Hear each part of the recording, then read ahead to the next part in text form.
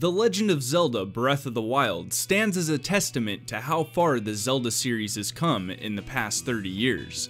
The entire game is basically one huge Easter egg to all the past titles. From Skyward Sword references to the original Legend of Zelda, this game has it all. Welcome back everyone to my third Breath of the Wild Then and Now video. Today I'll be covering 3 locations from The Legend of Zelda: Twilight Princess. Quick disclaimer, every location mentioned in this series has to do with the title selected. Some locations may not look entirely the same. As with any new iteration of The Legend of Zelda, developers change locations to fit the art style or sometimes the gameplay. On the lore side of things, Breath of the Wild takes place more than 10,000 years after any of the Zelda games. Towns and monuments move around quite often in the Zelda series, so while they may not be in the proper location on the map, they might still be referencing a past Zelda title. Please keep in mind that these videos are not only made for the sake of lore purposes, but are also made to show how things have changed over the years since said game's release. With that out of the way, let's get into these locations. Today I'll be featuring the Great Bridge of Hylia, Arbiter's Grounds, Hyrule Castle, and Hyrule Castle Town.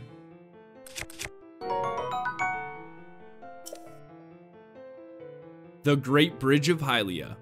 Located above Lake Hylia in both Twilight Princess and Breath of the Wild, this bridge is known to be the longest in Hyrule. In the era of Twilight, the Great Bridge wasn't actually that long. Thousands of years later, it looks as though it's been added onto as the lake has grown in size, and it is more than twice the length of the one seen in Twilight Princess, living up to its name. The bridge has basically been completely redesigned and destroyed again by this point in Hyrule's history. Over to the left and to the right of the bridge, we can see the same Lake Hylia from Twilight Princess. To the right of Link moving north on the bridge, you can see a waterfall that's in the same location in both games. Over to the left in Breath of the Wild, you can see Hylia Island. During Twilight Princess, this island was much more lively than it is in Breath of the Wild. Hylians used to come to the island to offer prayers to the spirit Lanayru, and Friar used it for his cannon. Since then, it looks like the lake has stripped away everything that once drew Hylians to it. Who knows, maybe the lakebed temple is still left behind under the water. Putting lore to the side, the Zelda team is clearly making a reference to Twilight Princess with this one, allowing the bridge to make a grand return with a massive update. Next one up is Arbiter's Grounds. Located in the Gerudo Desert, Arbiter's Grounds was once home to the Mirror of Twilight, guarded by the ancient sages.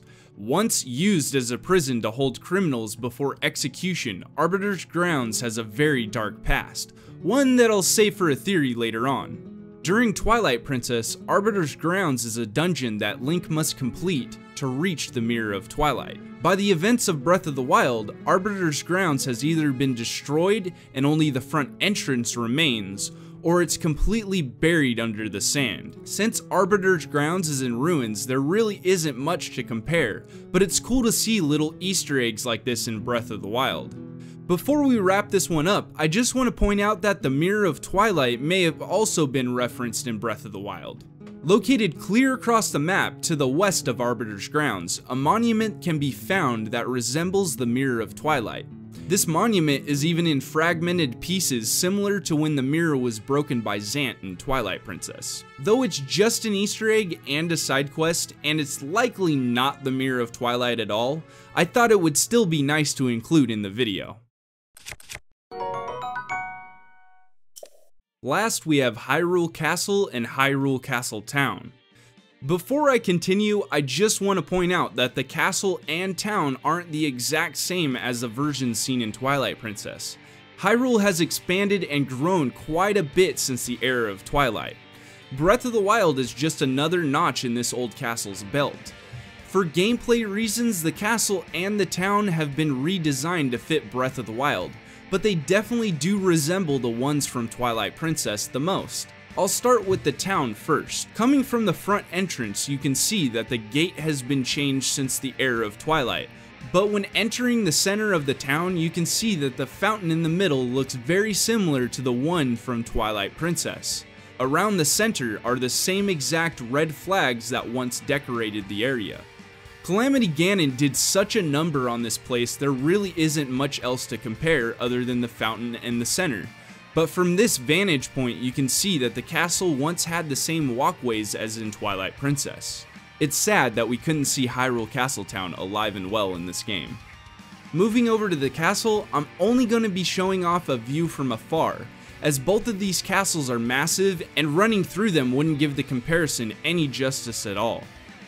Also note that due to gameplay reasons, Nintendo didn't want us running through the same castle a second time, I mean come on. From this distance, it's safe to say the structure of the castle has stayed very close to what it looked like in Twilight Princess, with some added Hylian crests. Over the years, Hyrule Castle has been added to, making it look much larger in Breath of the Wild. It's possible that the royal family continued to build up the castle until it was higher in elevation than Castle Town, but that's just how it looks in Breath of the Wild. Either that or sometime between Twilight Princess and Breath of the Wild, possibly the first coming of Calamity Ganon, who knows, the castle was destroyed, forcing the royal family to ultimately rebuild the castle, adding all of the new structures surrounding the area in Breath of the Wild. All in all, both castles are in the same general location on the map, given that a few things have moved, like Zora's Domain for instance. These two castles are the biggest iterations of Hyrule Castle in the series, so it's cool to see the comparison of the two. That just about wraps up all the Twilight Princess locations I could find, but I do have a few honorable mentions. Kakariko Village. Out of all of the versions of Kakariko Village, I feel as if Breath of the Wild and Twilight Princess have the most in common. Though Kakariko in Twilight Princess is dry and arid, you get the same small village vibe as the one from Breath of the Wild. The main reason Kakariko made it into my honorable mentions was just to compare the two locations since its last 3D appearance and now. Kakariko is always moving around and is likely never the same village in most Zelda titles excluding a few. The Bridge of Eldin is the next one. Now these two bridges aren't the same, so I won't be comparing them, but the one found in Breath of the Wild is definitely a callback to the one found in Twilight Princess. Last honorable mention goes to Zora's Domain. A lot of you left comments about how Breath of the Wild's Zora's Domain looks similar to the one found in Twilight Princess, so here's a quick comparison of the two. I'll leave you all with that clip. You guys all have a good one. Remember to like, comment, and subscribe. Peace out.